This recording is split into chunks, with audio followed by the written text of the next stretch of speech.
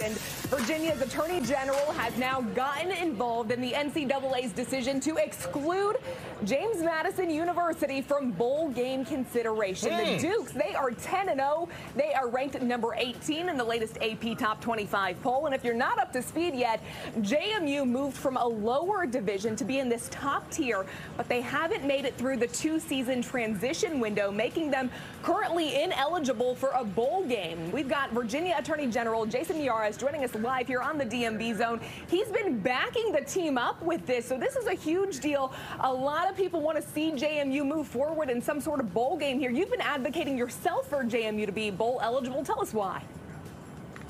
Well, I mean, I think the first thing is to recognize that these student athletes, these players at JMU, they've done everything right, everything asked of them, from two-a-days, from early morning lift sessions and practice and film review, and they have won everything in front of them. And what you have is an NCAA that's denying so many of these students, many of which aren't going to be able to play at the next level, this opportunity. I think the first thing is just a gross injustice for a team that has gone 10-0. They are now ranked in the top 25. They're ranked ahead of traditional powers like Miami and Clemson. They're the best college football program and team in the entire Commonwealth of Virginia, and you're having the NCAA deny them the ability to play for a bowl game and a championship for really an outdated rule that I view as anti-competitive. Is an unreasonable restraint on trade, if you want to get into legal terminology. And so we've asked the NCAA repeatedly. I like to say it's never too late to do the right thing, but they continue to really show that they're a broken institution, that they don't have the student athletes' best interests at heart. And so my job as the Attorney General of Virginia is to make sure to aggressively represent the interest of Virginia. James Madison University obviously is one of our largest public universities with a large following. But a bowl game, and particularly a New Year's Six bowl game, a Cotton Bowl or Fiesta Bowl, the national exposure that brings to the school, the revenue that potentially a $4 million plus payday for a New Year's Six bowl game is unimaginable. And we want to make sure that JMU, which is having this generational, these type of undefeated seasons happen maybe once every 10, 20 years, that they get an opportunity to maximize those opportunities in front of them. The NCAA is saying no. I'm saying you better say yes or we'll see you in court. Jason, when you take a look at this, now I am actually a JMU football alum. I played there before we got quite this good. Yes, it is. That's why I'm joining you right now.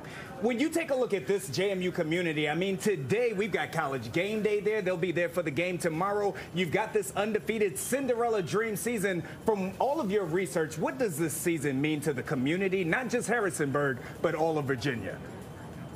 Well, I mean, I think it shows that JMU's arrived on the national stage, and you cannot undersell what this does, even if you're not a football fan, what this does for this basic marketing, the idea that JMU gets to be elevated on a national stage on ESPN, one of the most watched cable networks on the planet, and to have this level of exposure, you can't even quantify that. And so I think it's so important to realize the opportunity there from an institution standpoint, but also, again, for these student athletes that have done everything right, have this magical, unbelievable season that just 2 seasons ago, they were playing at a totally different division, a totally different level, to come in at the FBS level, to go undefeated, to be ranked in the top 20. I think if they win this weekend, they'll be ranked in the top 15 and be able to deny that to them. It is both incredibly joyous to see that, but also frustrating to see that the NCAA with these archaic rules are blocking their ability to achieve their dream. And so, you know, I'd like to point out for everybody,